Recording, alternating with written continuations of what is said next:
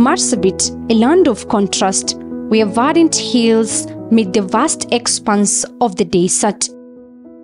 But beneath the stunning scenery lies a history of conflict that has ravaged the communities inhabiting the county for decades.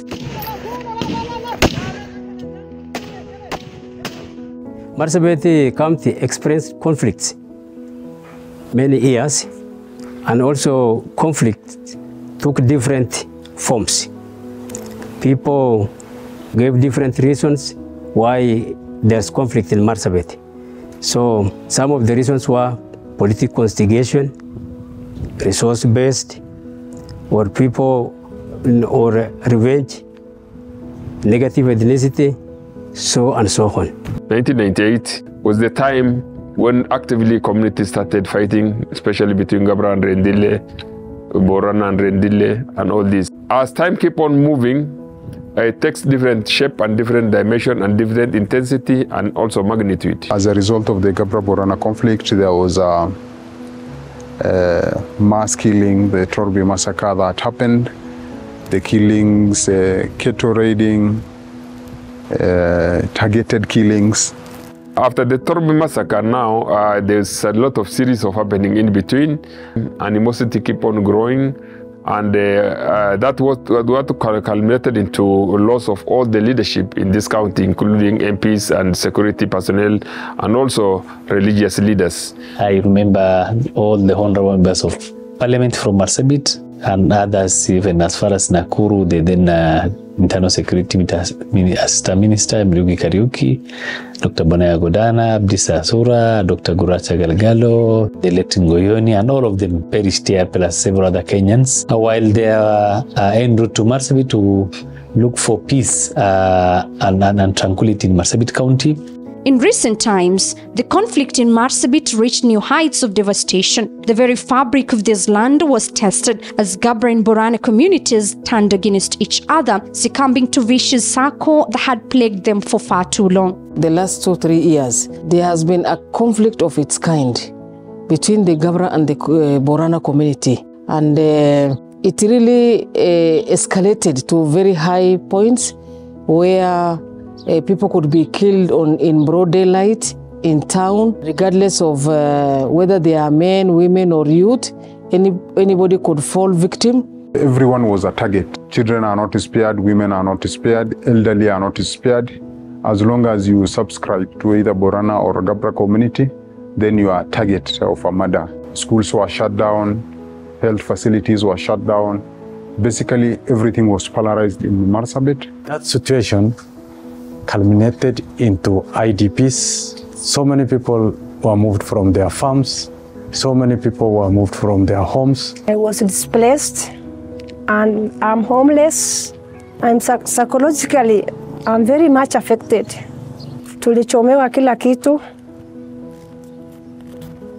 Hatuna chochote. Saizi tunaanzia zero. From zero. We have nothing. In the face of this devastation, recognizing the urgent need for peace, the National Cohesion and Integration Commission and Interpeace, with funding support from European Union and the Swiss Agency for Development and Cooperation, stepped in to silence the guns and stabilize the situation in Marsabit County. The peace-building intervention began with the collective identification of the challenges to peace through participatory action research, grassroots dialogues, and subsequent signing of intra- and intercommunal agreements that committed the warring groups to cease hostilities and agree to an unconditional ceasefire. When we started the program, we started with a number of events, of course, including community engagements, deeper research, community, talking to communities, going to kraals and people in the fora where they are looking after their animals.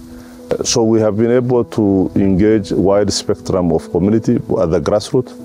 We are also able to engage the Peace Actors Forum and other organizations that have been able to do peace work here in the Marsabit.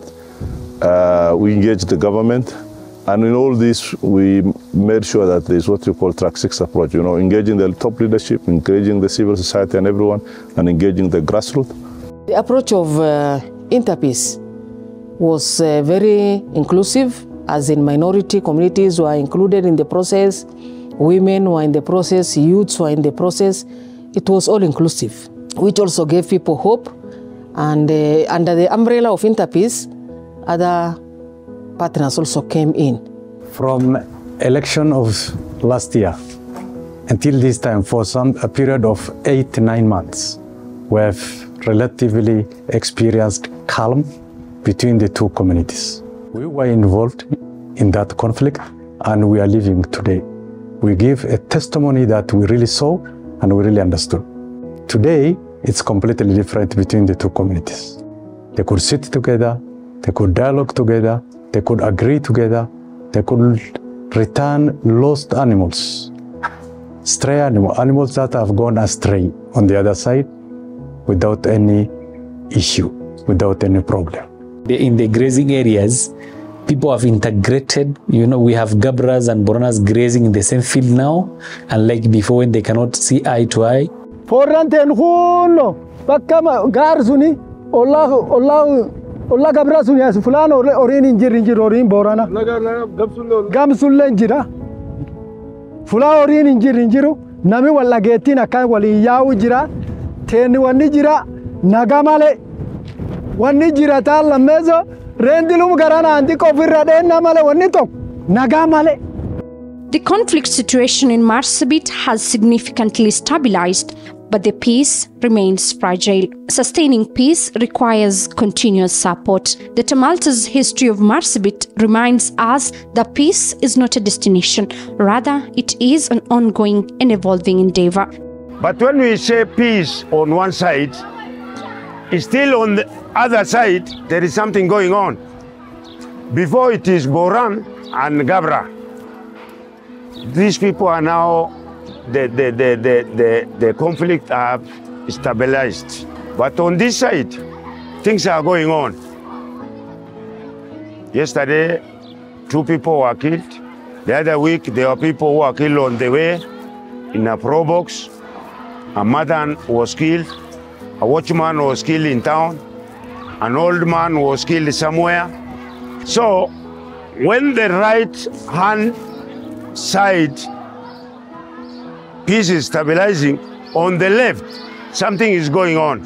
While we appreciate that there is a calm, there is peace, there is free movement, there is joint action by the communities, like huddling together, attending each other's welfare events such as burial, wedding, and the rest, the situation is still fluid. We still have a long way to go because peace is not a one-time event, it is a process.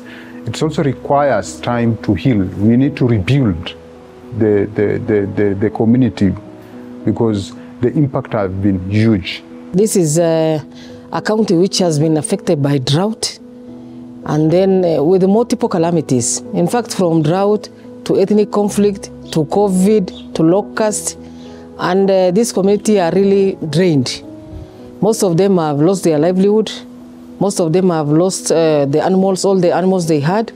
And this looks for an intervention towards this. Many people have lost their dear ones. Many have lost their property. All these scars left behind are still so fresh in people's mind. To maintain hope and to ensure that hope will be there, and they should not lose hope in themselves and hope in God. Try to do some recovery and resilience building programs. To reverse the issue that had been happening since time immemorial, we really need a lot of efforts, and you really need a long-term program that will going to put in place. For example, the activities that is geared towards proper reconciliation. Because if you have people whose family members have been killed, livestock lost, they are vulnerable, they have been uprooted from their households, their houses, their villages. They have been doing farmings. They don't do those farmings anymore because they have left their homes. So these people still have a lot of trauma, their hearts are aching. Peace building is not just a eat and run exercise. It's also not a jump start exercise too. Peace building, it should be continuous. Peace should be built, and building is continuous. For that peace to be sustainable, for that peace to be felt, for that peace to be seen, for that peace to be evident in the lives of the people as far as that funded program is concerned within that particular community.